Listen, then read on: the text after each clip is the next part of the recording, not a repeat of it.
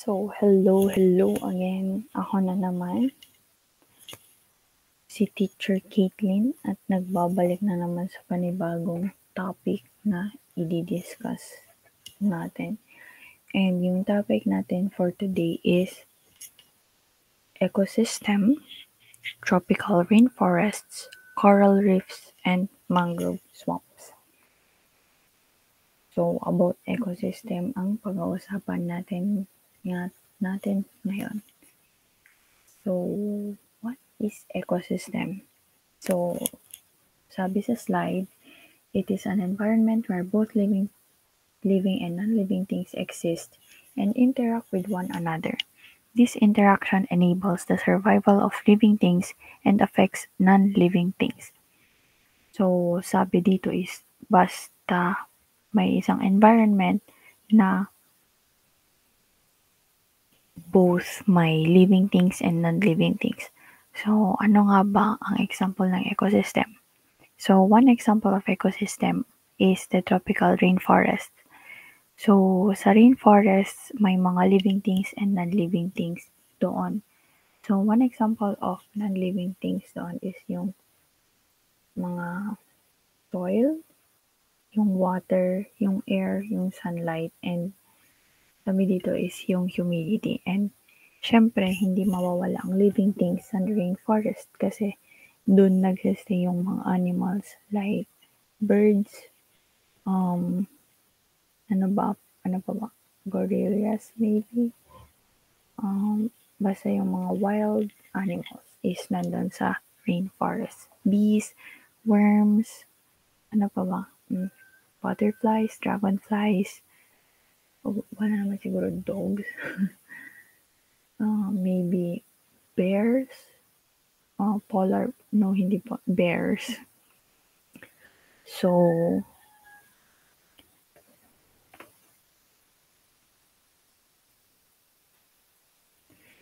rainforests has different layers, namely emergent layer, canopy layer, understory layer, and the forest floor. So, yung emergent layer refers to the trees that are 130 to 180 feet tall, and yung canopy has tall, slender trees from a dense platform of vegetation with 60 to 129 feet off the ground. And yung understory is about 59 feet and below and consists of trunks of canopy, shrubs, trees, and small plants. So, mas medyo mababang trees na to. And yung forest floor is the home to the animals like jaguars, tigers, and cassowaries, which thrive in a deep shade part of the forest where plant life is thin. So, yung forest floor is yung pinakababa na like yung ground ng forest. So, this is because only a small percent of sunlight gets through the thick canopy and understory and reaches the forest floor. So organisms like fungi, insects, worms, and litter from taller trees that fall on the forest floor can be found here. So ayun. Insects. Makikita mong mga insects, worms sa forest floor. And doon rin na tumitira yung mga animals. So dito yung emergent is yung pinaka-tall, and next is the canopy, and then the understory. Tapos yung forest floor is like just yung ground lang. As in yung damo-damo na lang kanon. So next. So in the first picture makikita natin yung food chain, and may producer, primary consumer, secondary consumer, tertiary consumer, and decomposer. And yung food web is just the combination of the food chain. Like maraming food chain, ganon. So, sabi dito is Producers provide food for the consumers, which include herbivores, plant-eating animals, and carnivores, flesh-eating animals. Herbivores provide food to the carnivores. Producers include trees, shrubs, and other plant life in the forest.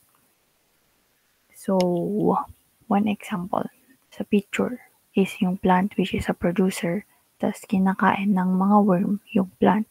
And then yung chicken, kinakain yung worm. And then yung snake, kinakain yung chicken. And pag namatay yung snake, ang kakain naman sa snake is yung mga fungi. Tapos pag namatay yung fungi, magde-decompose and kakainin ulit ng plant. Ganon. Like, yun yung food chain, yung cycle ng food chain. And sa feeding relations like food chain and food web occur among species in the forest ecosystem. So, itong food chain and food web always happens sa mga forests kasi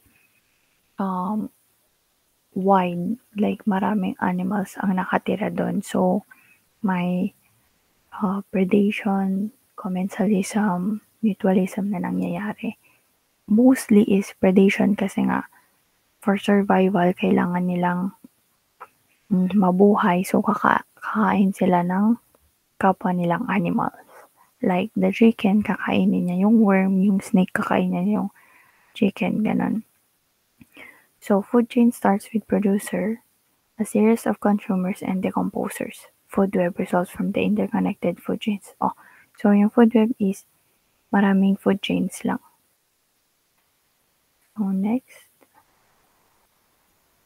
So, interactions among organisms in an ecosystem. So, commensalism.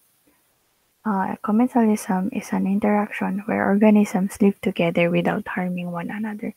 So, both is benefited. And for example is orchids that are attached to the trunk of a tree. So, dito, yung orchids na naka-attach to the tree is wala naman siyang ginagawang masama. And yung tree, wala namang ginagawang masama.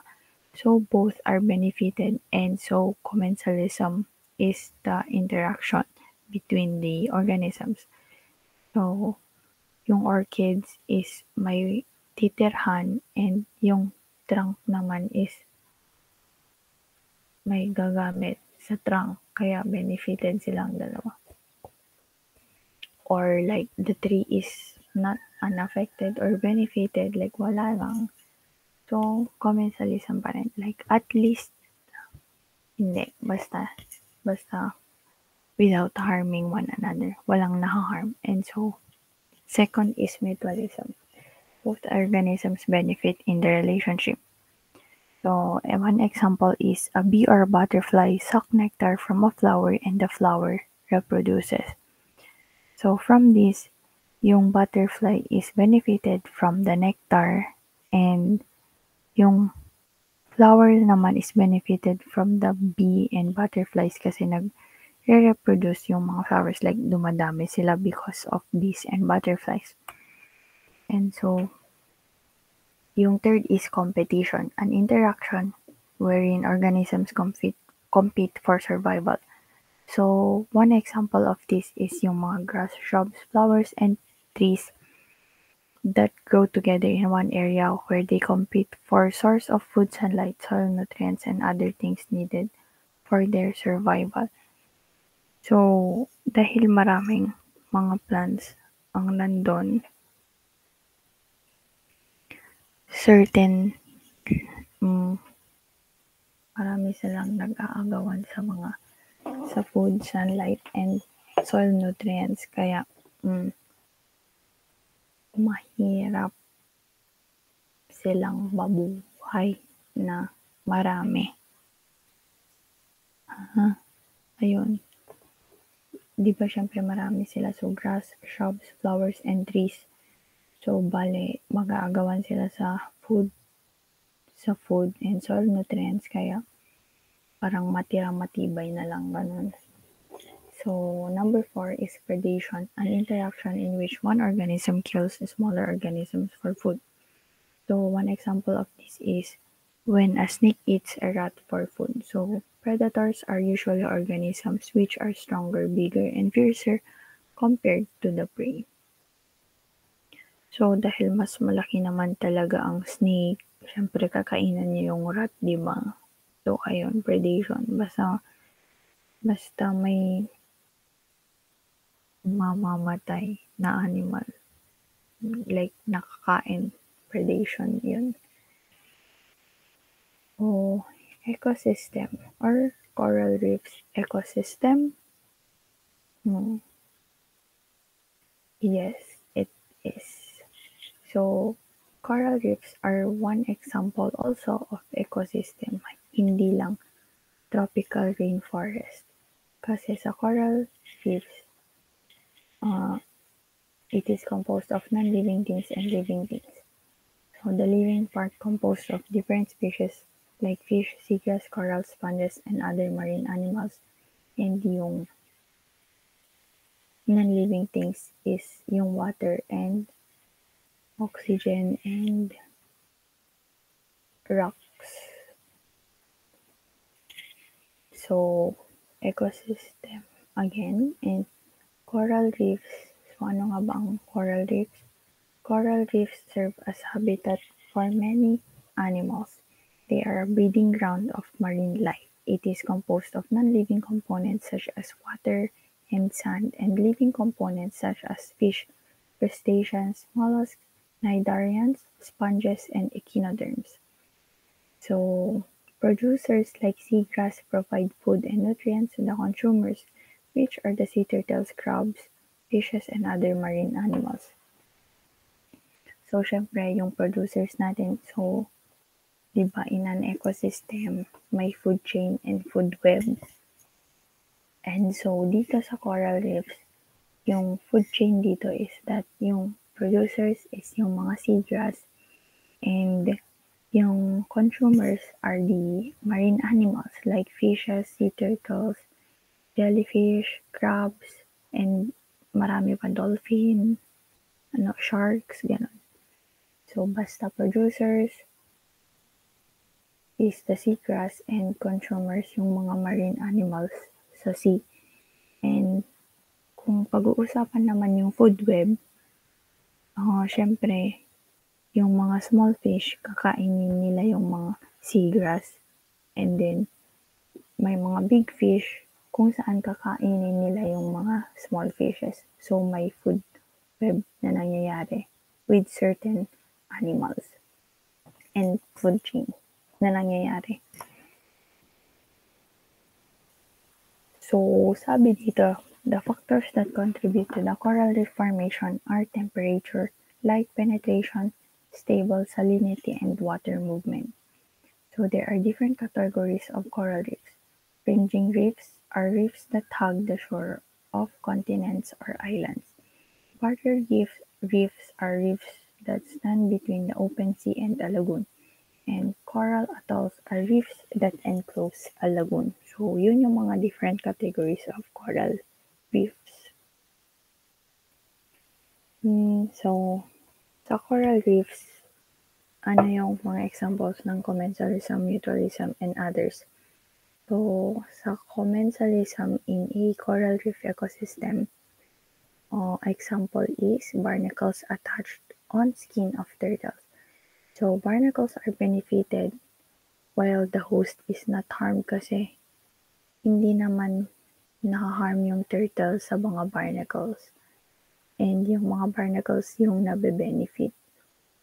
Kasi nagsistayan sila. And wala namang nangyari sa turtle kaya it's a commensalism. Walang naka-harm na organisms. And sa mutualism naman in a coral reef ecosystem is the corals receive oxygen from the algae and the algae get protection from them. So yung corals is nabubuhay dahil sa oxygen from the algae and yung algae naman is nakakuha ng protection from the corals. So mutualism. Both organisms benefit in the relationship. Yung third naman is competition. So, one example ng competition sa coral reef ecosystem is yung mga fishes compete for source of food and space in the coral reef. So, syempre dahil maraming fishes sa mga oceans, may competition na nangyayari para mag-survive and para makakuha ng source of food and space sa coral reefs kasi nga marami sila. So, kailangang mag-unahan, may competition. And sa predation naman in coral reef ecosystem is when a big fish eats a small fish. So, yung predator is the big fish na nabe-benefit and the prey is the small fish kasi yung small fish yung namatay. So, siya yung prey and the predator is the big fish. So, may predation na nangyayari kasi may kumakain sa mga small fishes. So, may nadagdag na interaction which is the parasitism. And this is a kind of interaction where one organism, the parasite, depends on another organisms for food, production, and reproduction. So, dito sa parasitism is nabe-benefit basta parang nasa inside ka ng host. Like, nasa inside ka ng isang animal. So, one example of this is when a worm lives in the guts and flesh of a fish. The worm is benefited while the fish is harmed by the parasite. So, basta parasitism, nasa loob ka ng isang animal. So, example na sinabi ko kanina is yung worm kasi nasa loob siya ng guts and flesh of a fish. And so, syempre, yung worm, kinakain niya yung mga kinakain ng fish, like yung nutrients na nakukuha ng fish sa mga kinakain niya na producers, kinakain yun ng worm instead na kinakain ng fish, kaya nakaharm yung fish. So, may parasitism na nangyayari. And next, so, how about mangrove swamps? Are they ecosystem? Well, yes, because may non-living things and living things na nag-i-interact ulit dito sa environment na to. And so, different species of animals like crustaceans, fish, and mollusks compose the living part and of mangrove ecosystem, and yung non-living part ulit is the water and soil, air, ganon. So, mangrove plants are the main organism that dominates this ecosystem. Malamang kasi mangrove swamps, di ba? Mangrove. So, mangrove swamp ecosystem is composed mostly of mangrove plants and animals like crustaceans and migratory birds. So, as I said before, the non-living thing part composed of water, sand, mud, rocks, and sunlight. It is an important system that allows for the breeding of fishes and survival of other marine lives. It is also a part of the coastal and marine ecosystem. And next. So, one example of commensalism sa mangrove swamp ecosystem is just like when the barnacles and oysters attach themselves to the roots of mangroves. So, fishes stay in the mangroves during a particular stage of their life to grow and develop into a mature fish. So, parang yung kanina sa coral reefs, yung barnacles are naka-attach sa roots ng mangroves and hindi naman naka-harm yung mangroves. So, it's a commensalism kasi walang naka-harm. Hindi naman namamatay yung mga mangroves kung may barnacles and oysters, kaya safe naman, and ito ay example ng commensalism. And sa mutualism naman in mangrove swamp ecosystem is yung crabs and mollusks help break down. So one example is crabs and mollusks help break down plant litter in a mangrove ecosystem through grazing. So yung mga crabs and mollusks yung kumakain sa mga litter ng plants sa ecosystem ng mangrove by grazing. Like parang kinakat nila and then kinakain maybe.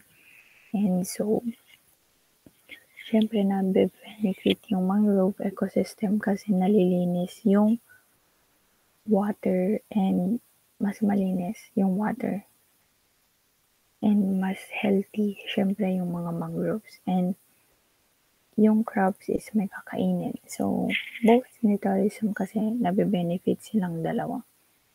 And next is predation. So, dito may predation rin na nangyayari sa mangrove swamp ecosystem. So, one example of this is when a white heron or tagak eat fishes. So, I think, wait,